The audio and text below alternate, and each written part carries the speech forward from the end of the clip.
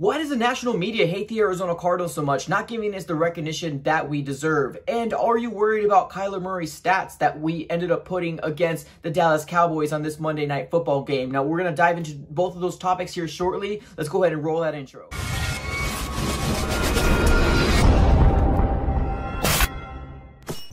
Guys, welcome back. Now, like I mentioned in the intro, what I wanted to talk about today was two different topics. One of them being, are you worried about Kyler Murray's stats, as well as why the national media pretty much always discredits a win from the Arizona Cardinals whenever we're on national TV. Before we get started, if you can do me one big favor, if you're new, please consider subscribing to the AZ Sports Fan on YouTube. We do a lot of different things on here. Super excited to have you on, and don't forget to drop a like on the video as well. For some reason, YouTube likes likes. Without further ado, let's go and just jump right into it here. I know stat-wise, Kyler Murray did not have the best game out there as far as throwing the ball. I believe he was 9 out of 24 with 188 yards and 2 touchdowns. Now, I get it.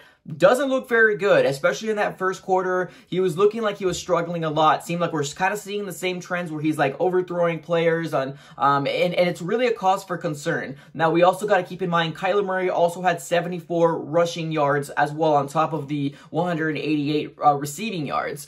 Now, this is what I like about this coaching staff so far. I like that the idea of being able to adapt on the fly is a thing with this coaching staff. Now, sometimes it didn't seem like that, especially with the Carolina game. That one kind of really seemed like they didn't know what they were doing. But this one, I thought that they did a good job and said, hey, Kyler Murray seems to be struggling, getting the chemistry down. He seems like he's still overthrowing, receivers out there. So let's go ahead and, switch this mentality to a run-first type of, quarterback run-first type of thing. And honestly, I thought they did a really good job at doing that. They had several plays where Kyler Murray was designated to run that specific play. So I like that. I thought it was a really good thing. Obviously, the Dallas Cowboys defense did not know how to stop Kyler Murray whenever he got loose out there, and he ended up, juking a lot of people out as well. So he was doing really good as far as rushing goes. Now, I'm not going to worry too much about, the stats so far, just because we got the W. And I think that's the bottom line is I don't care how we get the W, even if it's an ugly, ugly win. Because, I mean, if you look at those stats, 9 out of 24 is not very good at all. It actually is a cause for concern. But because we got the win, I think it's something we can kind of give Kyler Murray like, hey, don't worry about it. We'll fix it this coming practice. We'll get better. Obviously, because, the Jets game, he had a really, really good game throwing the ball. And this game, he had a really good game rushing the ball. And I really thought that they kind of kept the Dallas Cowboys on their toes and really not knowing what the Arizona Cardinals were going to do, whether it was Kyler Murray running and be with the ball. Kenyon Drake ended up getting loose and probably having his best game throughout this entirety of this 2020 season. So I'm really excited about, being a dual threat and really figuring out, hey, we can either beat you this way or we can beat you this way. So just depending on how the game flow is going, this is something that I really, really like, a progression from our offense and saying, hey, obviously there's a struggle going on with Kyler Murray not being able to throw the ball. Obviously, let's go ahead and switch his game plan. Let's make him a more run-first type of quarterback for this game, and we'll fix the rest during practices. I love it. Honestly, I really do like it. Now, obviously, if we had a loss for this game, it probably would have been a different story at that point. But obviously, everything makes things a lot better when you're winning. So I'm not too worried about Kyler Murray struggling as far as in terms of stats throwing the ball very much. So I'm going to go ahead and just kind of give a,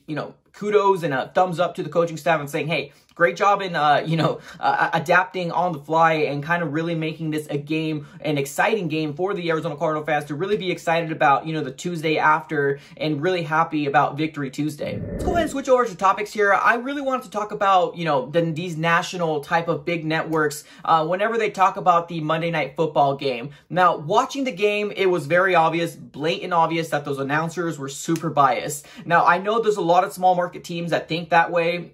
I just think that it's kind of, unfortunately, a part of the business where I don't know if they're told to talk more about the Dallas Cowboys because they're a big market team. I don't know, whatever the situation is. I'm pretty sure that there's some sort of business going on up there with whatever lingo that they're talking about. But that is the main thing here. Whenever the Arizona Cardinals did something good, whether it was a sack, an interception, there was always somebody saying, well, if the Dallas Cowboys did this and that, the Cardinals wouldn't this wouldn't happen. They kind of discredited anything that we did out there. Now, obviously, there was a, questionable PI call on Dre Kirkpatrick and CeeDee Lamb where he ended up falling.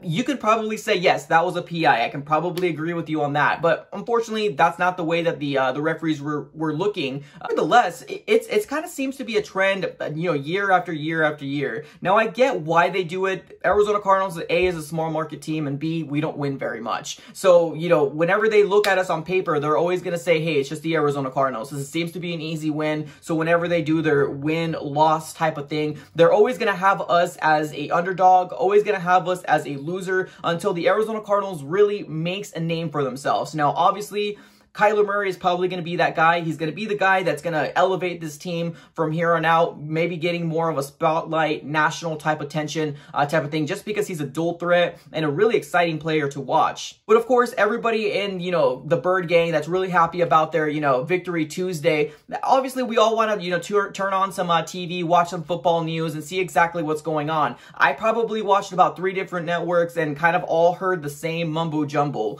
Everybody was upset that the Cowboys lost, how the Cowboys lost, and there was murmurs and rumors out there stating the fact that players already do not believe in this coaching staff for the Dallas Cowboys. Now, that was really the biggest talking point in what was going on after the aftermath of the Monday Night Football game. Now, there was very few that were saying, hey, Cardinals did a really good job. They took advantage when they could.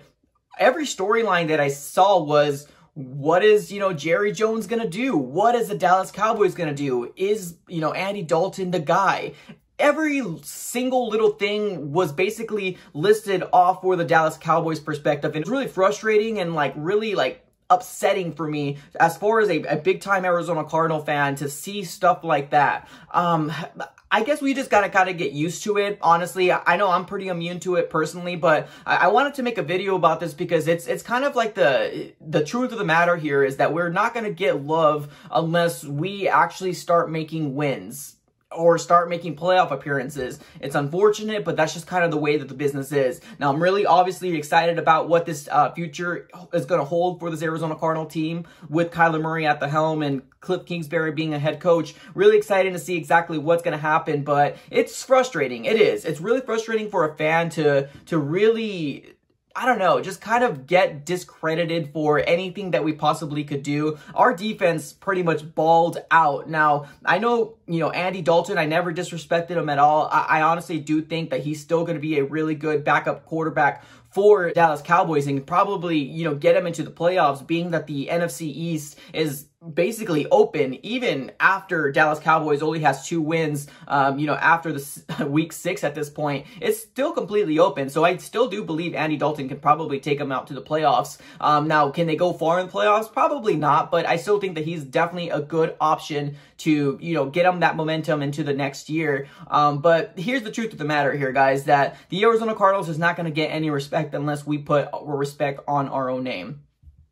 Now, that's just the truth of the matter. We'll get there. We'll definitely get to that point where we start winning. We have a great opportunity to do something here on this next weekend against the Seattle Seahawks. Now, I promise you that whenever we start hearing this game preview being told to all these national people, everybody's going to say Seattle's going to win. And rightfully so. Seattle's rolling through with probably the MVP of the football league right now with Russell Wilson. This guy is playing lights out. I'm not going to discredit him. He's a very, very great QB. It hurts for me to say that because obviously I'm a Cardinals fan and anything that good that happens to the Seahawks only hurts my soul deeply. But, that's really...